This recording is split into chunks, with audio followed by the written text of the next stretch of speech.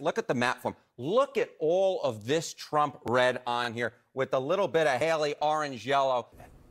About 95%. It's fluctuating because we're still counting votes in some of these states, but more than 90% of the counties she has won in the Republican primaries are counties Joe Biden won in the 2020 general election. Let's look at all the states that Donald Trump has won to date. This is from the beginning of the contests with Iowa. We're going to do them in alphabetical order. Alabama, Arkansas, California, Colorado, Idaho, Iowa, Maine. That's just the first column.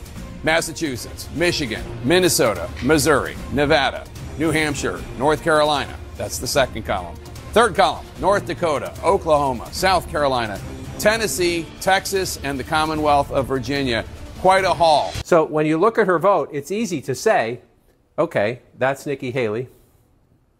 That's Donald Trump. Right.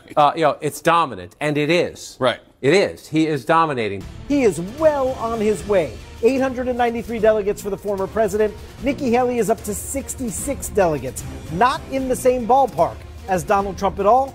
What does he need? What has he won? He's won 92% of the delegates to date. Nikki Haley's only won 6.8%.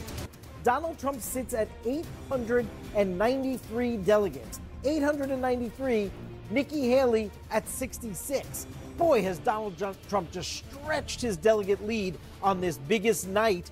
He's got 92% of all the delegates awarded compared to Nikki Haley's 6.8%. That is not even a close contest in the thing that matters most for winning the nomination. And Trump's delegate advantage is, to borrow from him, huge.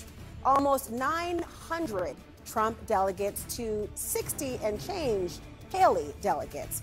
The percentages crystallize just how dominant Trump has been.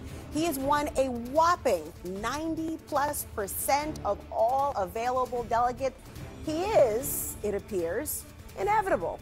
And look at this map. I mean, I can click in on the individual counties if you want me to. You know, we can go here, we can go here, we can go here. It's all red. It's all red for Donald Trump in the state of California. 78% to 17%. This is a state that Donald Trump lost in 2016, and he's dominating here.